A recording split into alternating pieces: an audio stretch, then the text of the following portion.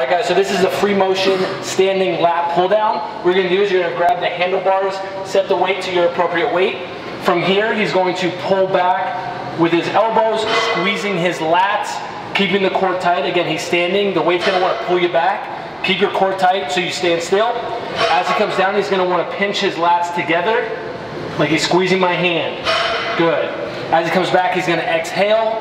As he goes back, he's going to inhale. Good. And this is the free motion standing lat pull down.